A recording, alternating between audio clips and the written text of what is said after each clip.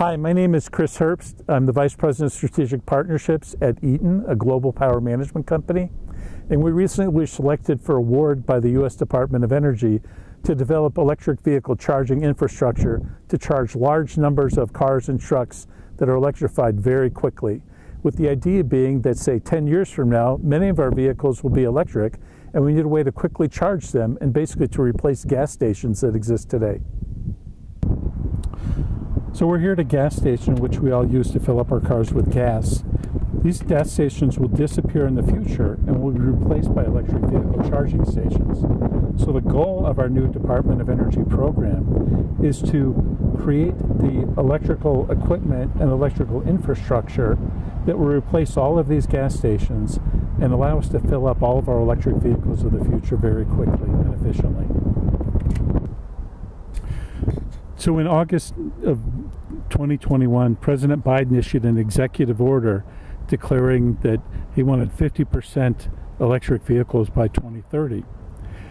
And while that helps vehicle manufacturers, the issue remains that there's no real way to charge all these electric vehicles. So today the way it's done to charge electric vehicles is you can plug them into your home, or there are companies like this one, ChargePoint, that have set up individual charging stations at various locations.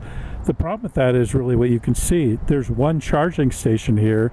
It's actually in a parking lot at CU Boulder Law School. But what we really need are large numbers of charging stations, all together, just like we have at a gas station. So in this parking lot, the electric vehicle charger here, you can see what the problem is. There's an electric vehicle, and there's a single charger and a single parking space. So in the future, what if all of these vehicles were electric? There would be no way to charge all of them as all these people are at work or at school. So the wells that you see behind me are pumping natural gas out of the earth through fracking.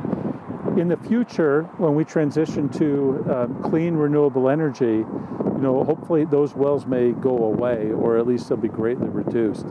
So right now, our goals for the future in renewable energy are transitioning in different states to, say, 50 to 80% renewables, and we're retiring different sorts of fossil fuel plants and instead transitioning to large-scale photovoltaic or large-scale wind turbines or hydroelectric power. And that kind of power is what will power the electric vehicles of the future, which will then be coupled with the charging stations that Eaton is developing to power up all of your electric vehicles that you buy in the coming years.